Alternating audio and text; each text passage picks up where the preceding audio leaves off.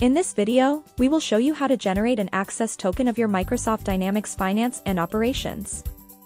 From the Finance and Operations dashboard, search Azure Active Directory Applications. To authorize HexAsync application to work with Dynamics Fando, click New. Then add information such as client ID,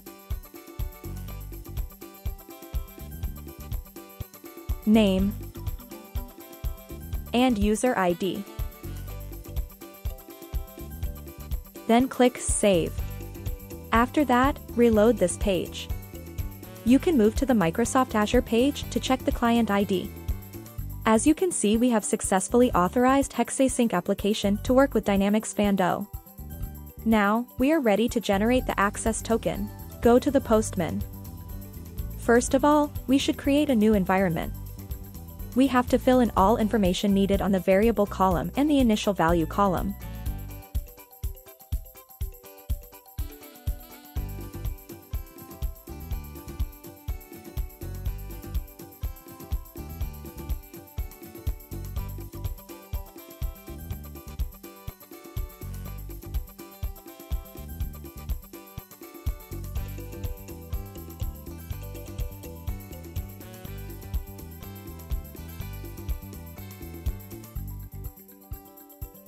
Note: remember, in the application registration video, we showed you how to create a new client secret, and when you have created a client secret, you will get the client secret value here. Now paste the client secret into the box.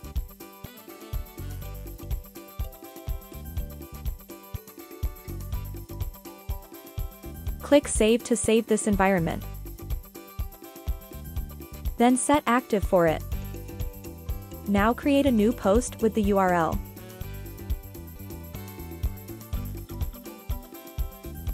In the body section, click on Form Erlang Coded.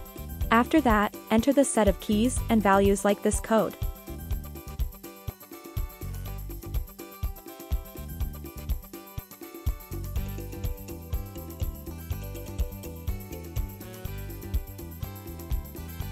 Then click Send. The Postman will return the access token of your Microsoft Dynamics Finance and Operations. We have successfully generated the access token in Azure Active Directory. Thank you for watching. Behexa. Connecting applications, automating processes.